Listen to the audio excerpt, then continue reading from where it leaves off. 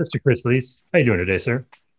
Very good, Joey. How are you? I'm doing all right. I'm going to throw this out to you before we really jump into it, and you could either take it in one of two directions. Is there something currently in your house that you have programmed, maybe with some new technology that you're really impressed with yourself about? Or let's maybe throw it back to the old vintage. Is there something that you miss being able to program in the analog world of things that you just kind of long for?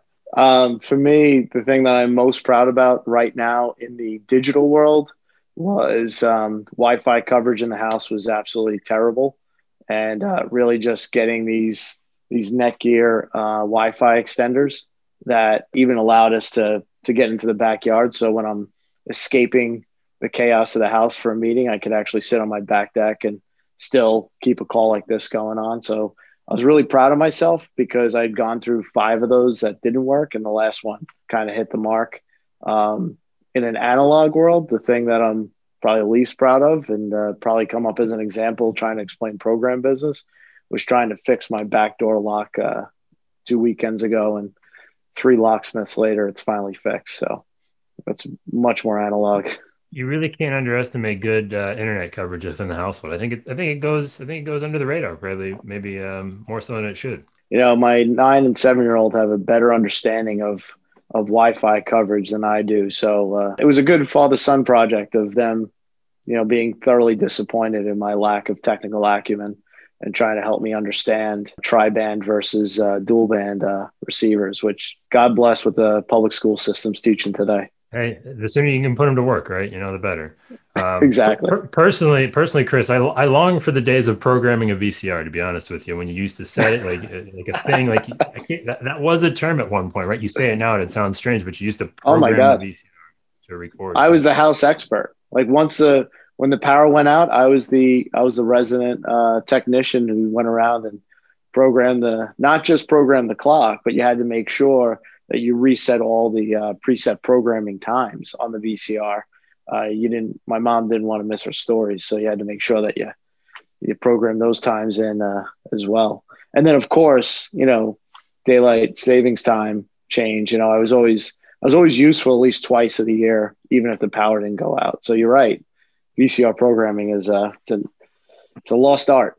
That certainly is, especially because that daylight savings time that didn't update like it does now. It doesn't automatically happen. You had to actually pay attention to things. But more seriously, Chris, speaking about insurance and I guess to a certain extent programming it in a way, what is going on in your world? What are you seeing happening? Is there something that maybe we're moving into in sort of in the new wave of digital and technology that kind of enhances it, or even throwing it back?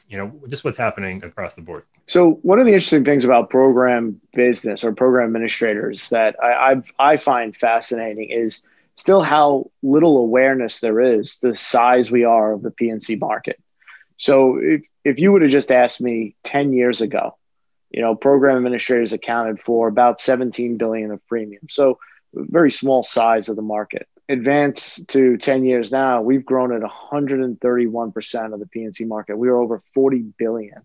But what surprises me is that we're still relatively unknown. As we continue to refine our niches and really focus on a specialist approach, either by product or industry, a lot of times we're just relatively unknown to the broader PNC market, despite the fact that we've been growing leaps and bounds within it. When you talk about technology and its importance, even just 2 years ago, if you would have asked program administrators how they were thinking about that intersection of analog to digital, like your opening question, it was more of on the side of the conversations. It was in our meetings with our leaders. It was something we talked about towards the end of the day.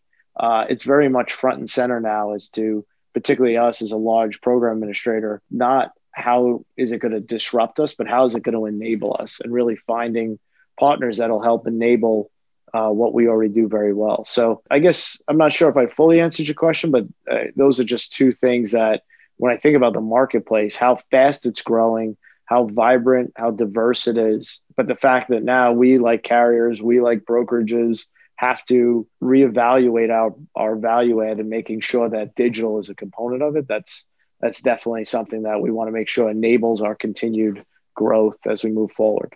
Yeah, like you said, it's an interesting point just on the awareness front from, an agent looking at a program versus, a traditional, route of kind of acquiring the business. Do you think maybe it's a hesitation on the agent's part that, I don't know if I'm going to do this enough to really dive into having a full-on program? Like that feels like too much of a commitment, maybe. Is there some of that hesitation? What do you think kind of is holding it back right now? That's a great question. I think it's because of the specialism in the niche area. An agent may cross paths with us 2, 3 times a year, and not your regular Main Street business that they're focusing on 24/7.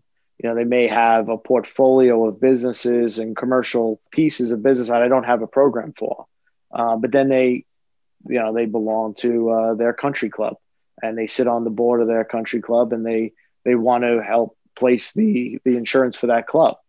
That's maybe once in a year event for them, but they need a program or a specialist in that space, like we are at Bollinger, to place that appropriately. There are agents out there that do specialize in the areas that we ourselves specialize in as underwriters, and they have a greater awareness of us.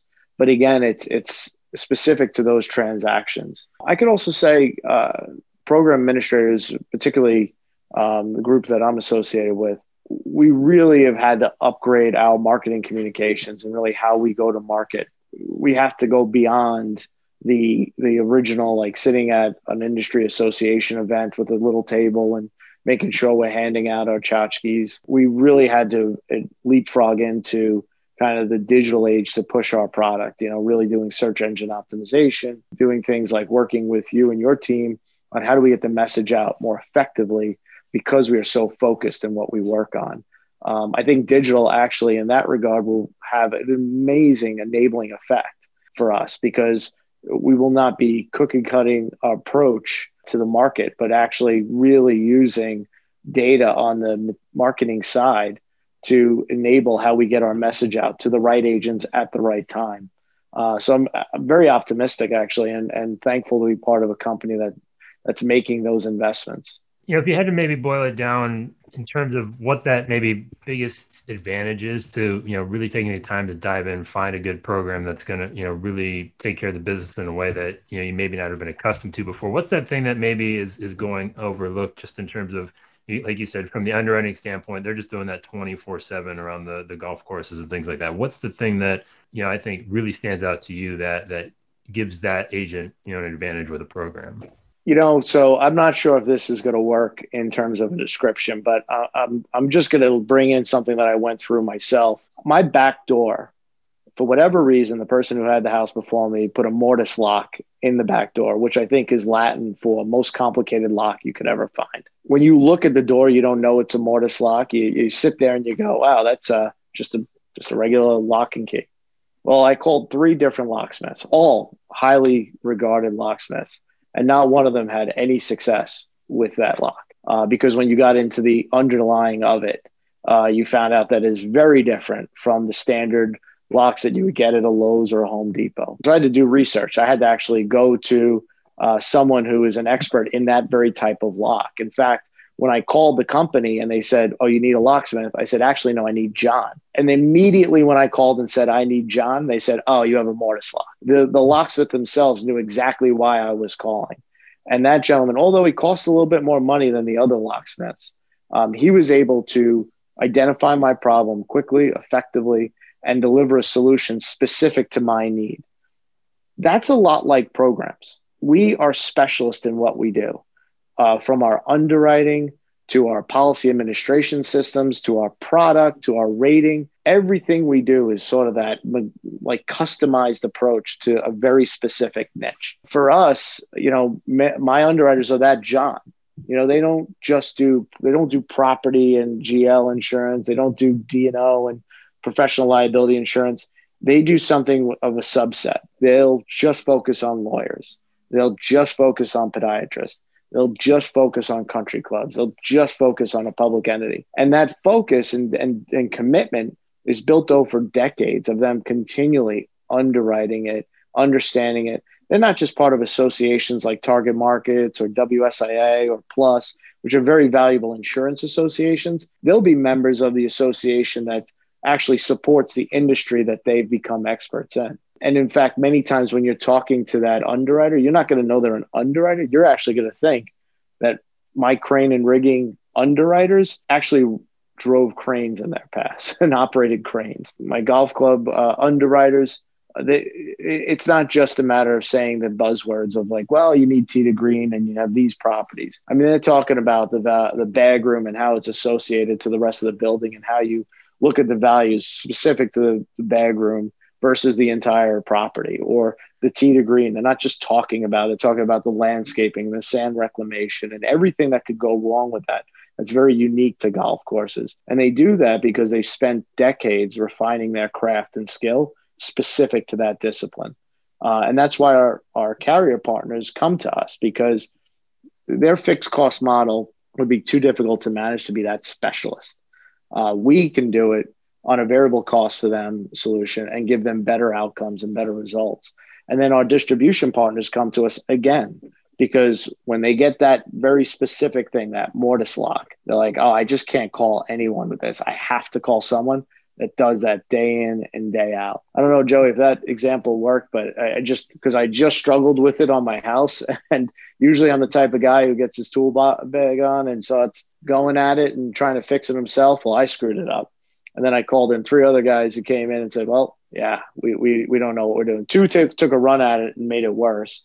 I think it definitely answered the question. I think on my end, I'm guessing the mortise lock is just harder to break into, maybe? It's a very complicated lock. If I took it out and showed it to you, you and I would both be scratching our heads like, why would it be so complicated? Well, I see guitars behind you, though. The funny thing is that guy, John, not only does he do mortise locks, he builds guitars for a living. So truly a craftsman, somebody who just, likes to have a specialism, likes to focus on it. And really that's what I love about what I do is I work with craftsmen. I work with people that really appreciate their craft, dedicate an exorbitant amount of time just to performing that craft. Well, I mean, we got to have at least a mystery or two that remains unsolved here during this whole thing, Chris. So we can chalk mortise lock under that. But I think the other interesting thing that comes out of that for me is the idea around programs is also maybe an interchangeable term with the word niche, right? And a lot of the rage over the last, maybe we'll say 5 years within the industry is getting away from that idea that, you have to be this generalist to really coming into more of a specialist role. And that's sort of where program business is maybe positioned to help agents flourish a little bit better in that. I think maybe the other thing too, I don't know if there's necessarily a question here, but just because you are really good at a certain thing doesn't mean that you can't sell other things too. What would you say to an agent that is looking to maybe pick up a major, if you will, but yet they're still going to have their other products that they're going to sell? Mm-hmm. Is there maybe a program that you see a lot of potential in for an agent to maybe kind of jump into, or does it really just depend on the agency? Well, it depends on what the agency wants to commit themselves to. I mean, quite honestly, I'll use another example of my insurance past. I used to work for a company, Hiscox Insurance, and Robert Hiscox got into art and private client because he really enjoyed going into his friends' houses and seeing what they had on their walls. And he's like, well, my family is in the insurance game. I'm going to insure that. But he had a passion for it. He actually wanted to go in and understand the art world and has an amazing collection himself. It's not too dissimilar as an agent sitting there trying to figure out how are they going to be better than the other agents in their area going for the same group of business. It's a very competitive space. An agent could do themselves well. And what agents we partner with are ones that commit to an expertise that they find passion in, that they enjoy, and then figure out the insurance angle to that. And then just be a preeminent expert in that. But at the same time, to your point, you could be some things to some people, but you could also take that model and be all things to some people. So you can start to count round. So maybe you just do the PL, but then you can start adding on the general liability, the premise that you could add things onto that. You can remain being some things to all people. So try and broaden out your product offering to more that look like your core customer. I mean, in programs, basically our business model is some things to some people, but in independent agents that we partner with, we do find that they are either that John in the office that just does one thing, and there's enough of that one thing to keep him happy. and provide for their family, provide for their office. But there are those that, as they get bigger, they start expanding into the all things to some people, and that's just adding more lines onto their specific expertise that may not be in the program, or they'll do some things to all people, and they try and take that professional liability solution and broaden out to maybe new professions. So I'll just an example, like I'm a lawyer by trade. My wife's a lawyer by trade. I really enjoy the fact that we have a lawyer's professional liability book, more because I understand not just the insurance associated with it, but I understand what it is to run a law firm. And in the law firm space, if you were a generalist, you really had to go Main Street. There was a lot of singles that you had to hit in order to maintain your business as a generalist. I enjoyed becoming a specialist in litigation and be in my craft and focusing on a very specific niche. To me, that's how I added value in the legal space. And as data, technology, online solutions become more prevalent, the generalist in that law firm space is going to struggle, because if I could do a will online, why do I go to a generalist to do the will for me? There's things that technology is going to disrupt if you're not doing something special.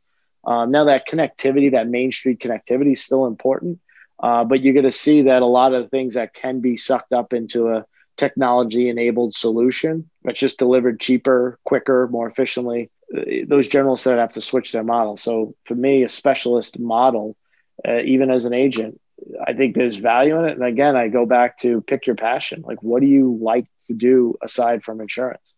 Start building your passion there. And you'll find that you're more interested in the subject matter. You become more genuine to the insured and the client, and you just enjoy what you're doing more. So again, I'm sorry, Joe. I feel like I probably answered 3 questions you didn't ask, trying to address one statement. Chris, less work for me. Not a problem. I'll gladly hand it over to you. Well, I think you said the word that I think is most interesting in this whole thing, and that is passion, right? Aligning yourself with something that really was maybe your first love outside of insurance, because most of us got here by accident anyways. And it is an opportunity to put yourself closer to the people that, you maybe kind of feel more connected to.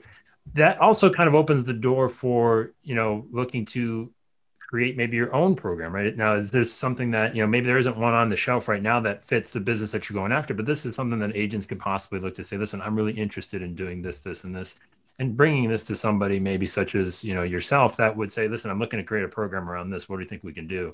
Is that something that is actually a realistic possibility? Mm-hmm. Absolutely. And the most recent, so Target Markets is the association that program administrators are associated with. And that they do a survey annually. And one of the nice things to see were carriers and program administrators alike saw their future growth. They're very optimistic about growth, but a lot of that optimism wasn't just around their existing programs and the economy building behind those focuses, because it's a macroeconomic play in many respects. If you dedicate yourself to one area and you start to develop market share there, it's just so much as about the economy of the area you picked growing and raising the tide of the boat you're in. Versus your efforts. But new programs was an area that both carrier and program administrators alike highlighted as another way that they see continuing to grow their revenue as we move into the years ahead. And there's many reasons for that. I don't want to bore you guys with it, but on the carrier side, I used to be on the carrier side. Our program business, hands down, returned some of the greatest underwriting income for a variety of business reasons. But I can just tell you the carriers are very much focused on this form of a variable cost solution as they look across what they do and what they add value. And they see this is a way to partner and to continue to raise both their top, but also their bottom line. Program administrators, we want to stay some things to some people, but that some, we can expand it by not going outside our core. This year we launched, we do a lot of public entity business on an excess basis. This year, with a great partner, we released a brand new primary public entity business program. So it really dovetailed with what we did. So we didn't go too far from our core. We just released a new capability. But that would be a new program we brought up because we had a gap in our offering, and we were able to find a great partner. And the two of us went at it and built a solution to fill that gap. We did the same thing in law. We had a gap on how we spoke to small law firms.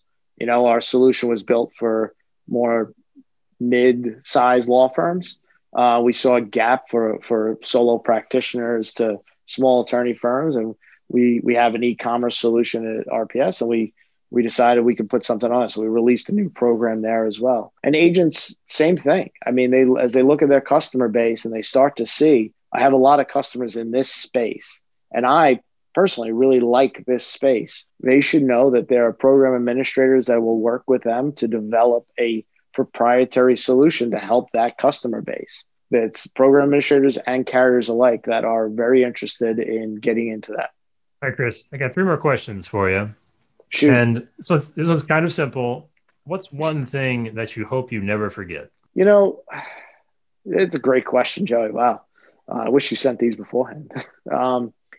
You know, I guess it's something that I always teach my kids. You know, the business we're in is evolving and growing, and there's different challenges all the time. 2020 is a perfect year to say new challenges that we've never expected. The thing I always tell my kids, remind them of, and it's something I think is embedded in our company's culture as well, is don't forget your values. You know, you can always learn new technical skills. You could always, you know, have and apply those technical skills to build business challenges and obstacles as you grow. But if you go forward without your values, if you forget your values, and when you do that, it just doesn't really matter what solution you come up with. You know, I coach my kids' baseball teams, basketball teams. I used to coach hockey until they got too good. You know, and it's always that, like, you could always progress your technical skills, but if you forget how to be a good sport, how to win the right way, how to enjoy winning the right way, you know, if you leave your values at the door, that's just something I hope I never forget. All right, Chris, now on the other side, what's something you still have yet to learn? Oh my God. That's the beauty of program business. Every day I am learning something brand new. Seriously, I'm fortunate, but I'm also, if you think about our company, I'm the generalist in our company. I'm the general leader because we have 9 separate offices, 36 unique programs, all with all unique characters. And I'm never going to become the expert in any one of those programs, even the lawyers one. I give far greater credit to our lawyer underwriters than myself, but I'm always learning every day about how we can continue to bring value in each and every one of those programs as the economy evolves, as the distribution paths evolve, as everything evolves around them. How do we just continue to bring value to our customers in those models? And I find myself every day just learning in that regard. And in fact, also learning how to be a better program administrator, you know, just trying to make sure that I'm as learned as possible on all the mechanisms necessary to effectively run a large program administration. All right, Chris, last question, maybe the most unfair of them all, but hey, we're going to give it a shot. If I were to give you, we'll say a magic wand of sorts to basically reshape, change, do something just a little bit different in the insurance industry, program or not program related, what's that thing? Where's it going? And what are you doing? You know, that's an excellent, Joey, you're really good at this. It's another excellent question. For me, it's really this understanding on how to embrace this digital wave, this technological wave. We get approached many times by not just brokers or agents or carriers, but we are getting approached by a whole new group of companies looking to get into insurance, whether it be through program administration, agent distribution, or the carrier side. As an industry, it will be to our benefit to understand this wave of technology coming in and figuring out how best to partner with it, as opposed to putting up walls and trying to block it out, or trying to just think it's not gonna change what I do. You know, there's a whole ton of unemployed taxi drivers out there that, you know, never thought that, you know, the taxi limousine industry would be disrupted, but it was. You know, there's a whole this industry after industry that has been changed because of the advent of technological solutions that have come their way. And there were those that embraced it, and then there were those that kind of just said, not in my house. And we have to, just as an industry, do a better job of understanding it and partnering. So you see a lot of this insurtech coming up, and I actually think it's very positive because you're seeing industry experts or insurance industry experts partnering with technology experts and trying to develop new solutions. I think that's actually very positive.